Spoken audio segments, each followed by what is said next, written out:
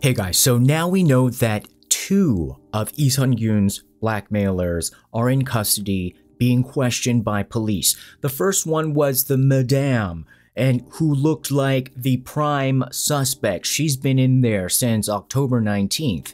And then late last month, the second blackmailer went in for questioning, and it looks like she is the mastermind. But is this a case where both of them really did act separately? Did they start together, then have a fight, and then work separately? Or did they really work separately until the end, until the final end, when they decided not to split the money and then turned on each other? We're gonna go over the first audio recording that we have in the timeline between Lee Sun Kyun and his madam coming up.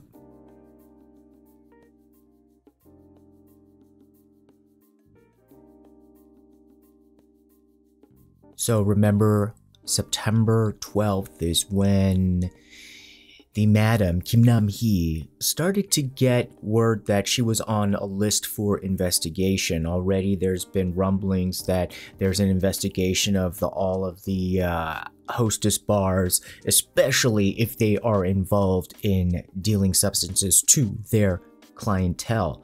So on September 17th, a Sunday, Kim Nam-hee decides to call Lee Sun Kyun. And up until now, it looked like that she was in on this, and she was lying to Lee Sun Kyun about a hacker. Now it's becoming less clear because of this new girl, the upstairs neighbor, who entered into the picture. But even listening to this recording, it does sound like at least she was lying a lot. Now, she calls him and he picks up. You can hear like screen golf, or he's at the golf course, or he's at the driving range, or he's at a screen golf place, so he's able to talk. And if you're also wondering, when people say like Korean is a hard language, well, that's because sometimes, people mumble on purpose when they're lying. People use long and windy sentences on purpose when they're lying. So even Lee Sun Kyun, it was kind of comical sometimes. He was like not understanding what she was saying, because she was kind of like mumbling like this. But we were able to get a real clear picture of how this conversation went down. She claims that she was pestered, harassed, she couldn't sleep, and she said that it was from the hackers. So remember, this whole thing hinges upon hackers. Now the question is whether the madam, Kim Nam-hee, really believed that there were hackers out there, or whether she knew that the hackers were fake.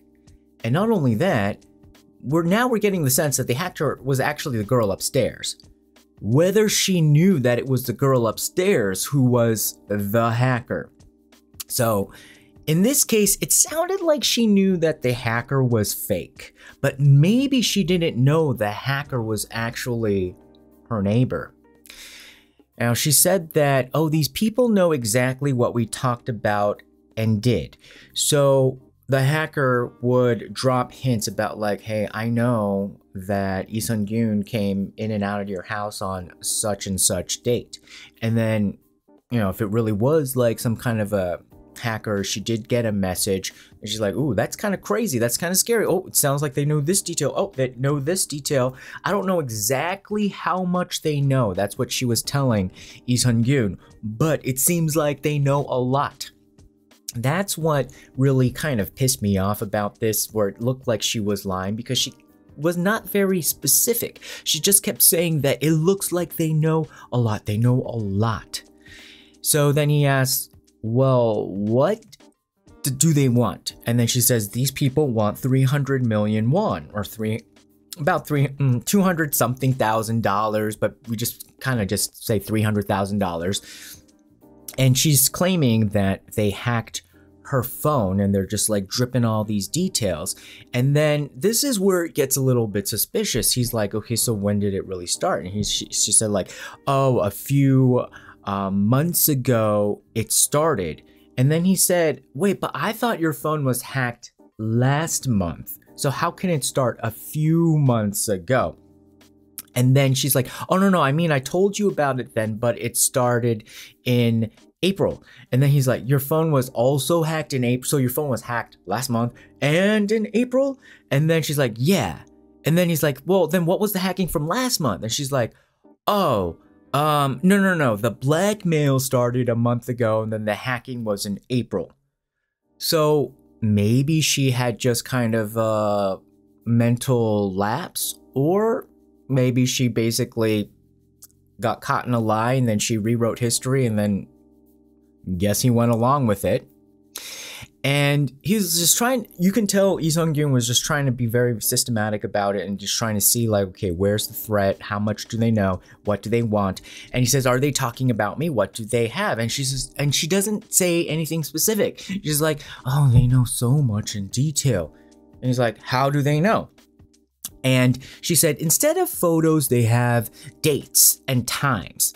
And then he says, we don't know what this means. He says, are these people cha from your bar? Like, you know, chit ah.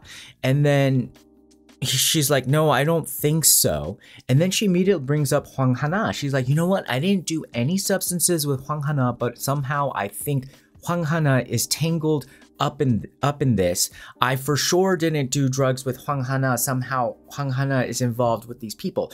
Now this is the part where I think it seems like she's lying. Why would it doesn't make sense? Like, who cares? Like, well, what does it mean? Like, why does she say like, oh, I didn't do anything with Hwang Hana, but I think she's involved in this? It's a little bit strange, unless she's like, it looks like she's trying to point the finger at Hwang Hana, and then later on she actually does for real. And she said that, you know, they are threatening to release this to the mass media, you know, this like gonna create like a divorce situation, a scandal situation. And then she said that like, well, maybe I can get help from my friend who's the grandson of a judge. Like, she's just like kind of like talking in circles.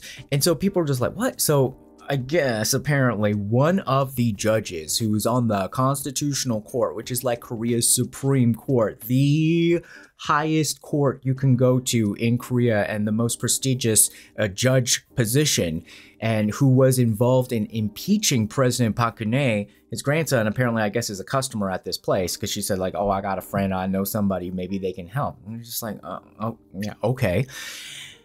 Then she said that the police came, raided, and searched my coworker's house who lives above me. She's a single mom. So now we're getting the story from September. This is why I think it's important to get this documentation from how she talked about her neighbor in September, because now she's just bad-mouthing this neighbor upstairs and putting all the blame on the neighbor.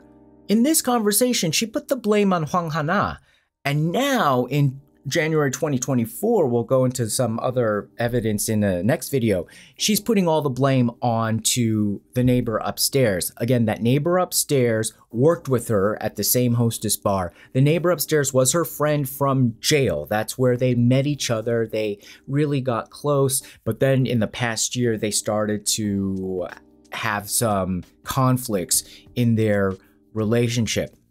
But then in this conversation, she was saying like, oh, you know, like this has just been really tough for her. The girl upstairs, you know, the hackers are threatening her as well. And then Lee Sun Kyun was like, okay, let's focus here. What do they have on me? Like, what is the threat? Like, what is this thing? And then she said like, oh, I think we're fine now, but it's the stuff from April. We did stuff from April. They're trying to do a deal with me. They want money. Yeah, so like, why would they come to her to do the deal? It's a little bit odd, and it kind of looks like a setup, because wouldn't they contact probably his people if they really wanted to do a deal and get money from Lee Sun Kyun? They wouldn't go through the madam. And then she said, like, I don't know, who these people are. So then Lee Sun Kyun says, like, okay, let me talk to Kang Sang-jin, and he knows about this stuff. Kang Sang-jin is this dude who's supposed to be like a businessman who basically introduced Lee Sun Kyun to this hostess bar, to the good place, and they all three know each other. Sounds like they kind of, did stuff together. And so he said, like, okay, he knows about this stuff. Then we're going to talk.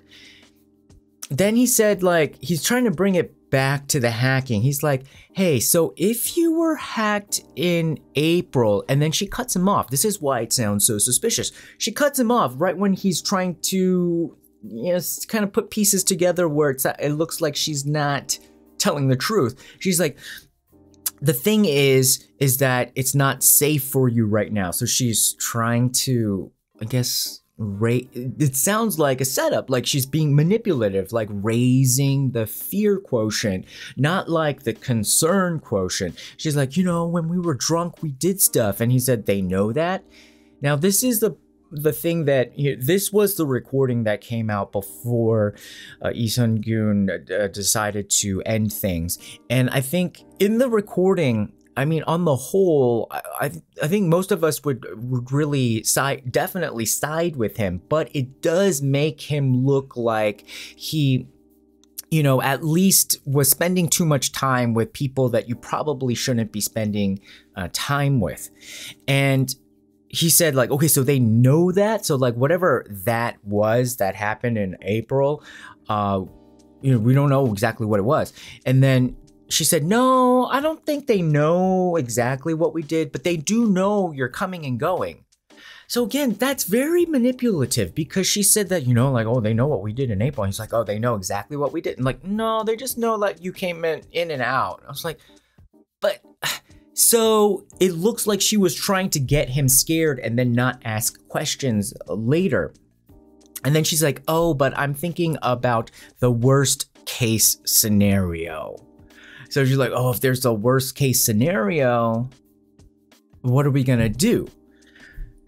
It's not the worst case. So it's just very manipulative right now. And then she said, like, oh, I sent my hair in for drug testing. We should get more results.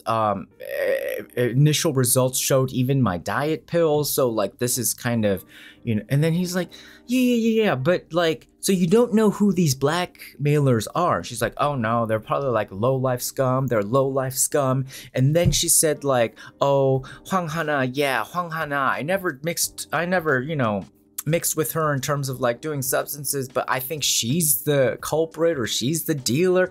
And then he's like, but how do they know all this? And then she goes into like, oh, didn't I mention, my friend, oh, who is this girl? Oh, I can't remember her name. And he's like, oh, like, it doesn't matter. Like, and she's like, oh yeah, the lesbian who went to jail for drugs, like, what's her name? And he's like, who cares? Like, what is this? And then she said, like, you know what? It's because I think that they were at my house when I had to leave for like an hour or two to go to a wedding. So she's kind of pointing in the direction that it might be Hwang Hana and this girl named Chung Da-eun. And he's like, their name is not important. Who they are is not important. What, do they know what's on your phone? Or like, do they just know like going in and out, or what kind of accusation is it? And she's like, yeah, it's an accusation.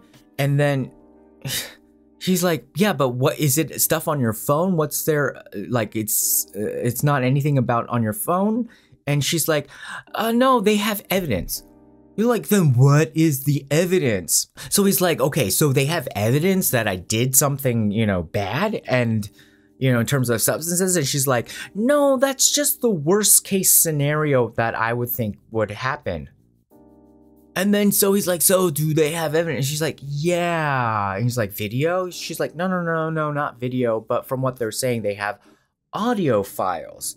And then she brings up again, the people who came to my house were Hwang Hana and Chung Dan. And then she was basically, you know, saying like, I think they planted a bug in my house. And he's like, really? Your house? Like, yeah. And then he's like, well, did they send anything to you? And then she said, oh, well, they sent something to me, but I deleted it right away. But she's recording this phone call, okay? And then he's like, did you listen to it? She's like, oh, they know the relationship, the details of our relationship too well. And he's like, yeah, but did you listen to it? She's like, no, I didn't listen to it. I just deleted it. And he's like, okay. And then she said like the hackers confronted her like on text and said like, we know Lee Sun Kyun came in and out of your house on such and such date, and he went to your bar, then he went to your house, and she said like, you know, they just like kind of throw this out there like on this text in this chat room, and then they just leave the chat room, so I can't screen capture it. I can't do, you know, I can't, basically if he's just like, well, send me the screenshot, she's like, oh, I can't. That's why it sounded like totally like a setup, and that she was in on this, that it wasn't like a real hacker, that she was really being kind of threatened by and feeling anxious about. So then he's getting to it. He's like, so what do they want from you? She's like, they want money. And then he's like, so if we give them money, what do they say they will do? Silence. Like total silence. I guess she couldn't figure out a lie.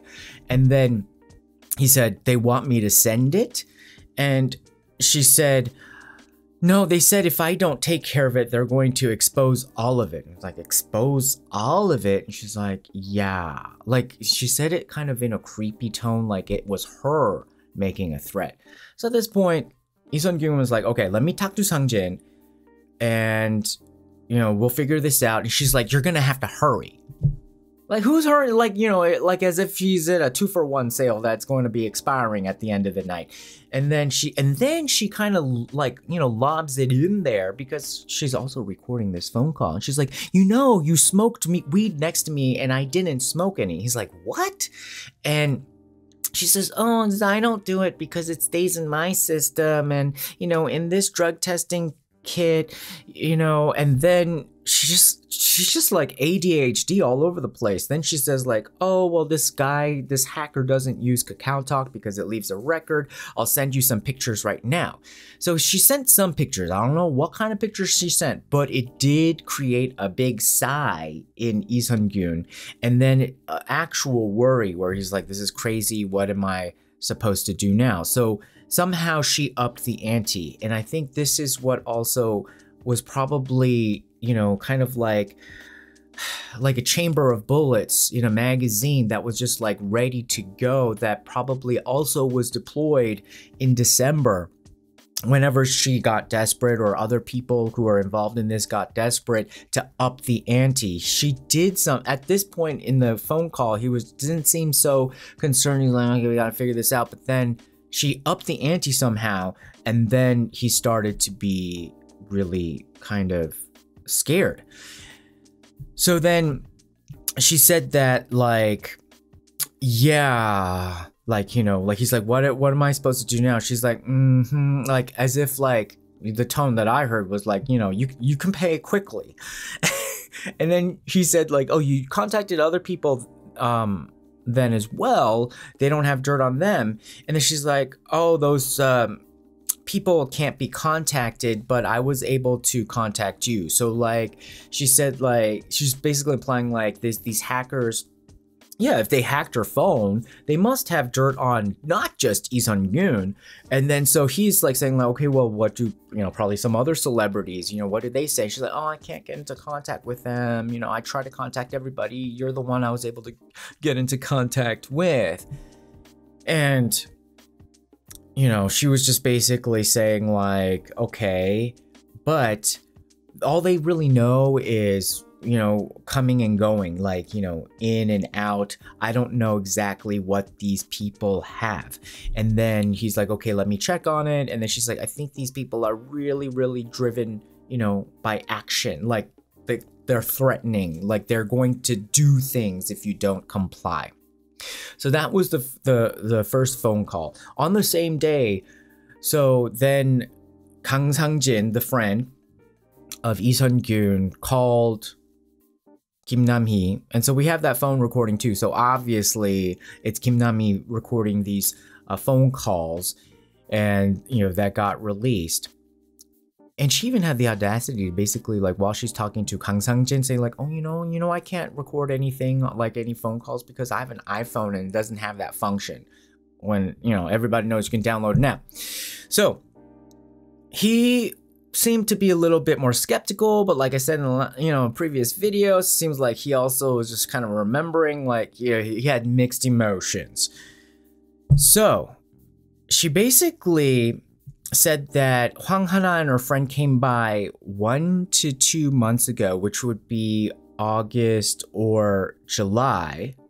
But then she also said that the incriminating evidence against Lee Sun Kyun was from April. So this doesn't make sense. So she's basically saying that, like, oh, they planted a bug in August or July, and so they have this evidence against Lee Sun Kyun for something that he did in April. That makes absolutely no sense. And then so he was just kind of like confused about this, but then she just kept talking and talking, and then he's like, okay, so how much do they know? She's like, everything. So he's like, okay, so then they also had recording equipment planted in your house even before July or August, you know, like, how did they get the stuff from April? She's like, I don't know, they know everything from this year. So then he's like, wait a minute, but like, how did they record it at your house? It must be somebody you know, if somebody was able to plant bugs in your house. And she's like, oh, well, you know, Hwang Hana came by recently. And so she was basically repeating that story about Hwang Hana and her friend were there for like 1 or 2 hours while she had to leave. And then this dude was like flexing. He's like, okay, well, you know, I'm going to be going into the National Intelligence Service. Like, it's basically like Korea's CIA over at Namsan. Now, Namsan, you know, is the mountain in Seoul where they have the tower, and that used to be, like, in the 70s, like, the headquarters of the Korean CIA, but not anymore. That place, the headquarters moved a long time ago. So this guy is, like, totally, like, lying in a weird way. And he's like, oh, well, you know, we're going to assemble a team. We'll find out these hackers. You know, once I go in there and start my job, you know, I'll be able to do that. Now, we'll go into this in a different video, but there's been a different YouTuber who contacted the agency, and they said, like, it's not true. It's not true. He's not, you know, he's not coming to work for us. Definitely all he's going to find in Namsan are some, you know, hiking trails and, you know, cotton candy. So she basically lied about that. And he's like, okay, well, you know, we'll check into it. And so that's how that conversation played out. But it really did look like at this point in September, she did not suspect, or she did not throw any blame to the upstairs neighbor, which she is doing now, the friend she had a falling out with. Instead, in September, she was trying to push all of this on Hwang Hana. So now the question becomes was she perhaps pressured by now Hwang Hana's team to then throw the blame over onto her friend, the upstairs neighbor, and try to make it look like it's the upstairs neighbor now? Or did Hwang Hana really not have anything to do with this part of the scandal, and she was just trying to like throw it over to Hwang Hana because maybe she's a rival and she was working with her friend up above?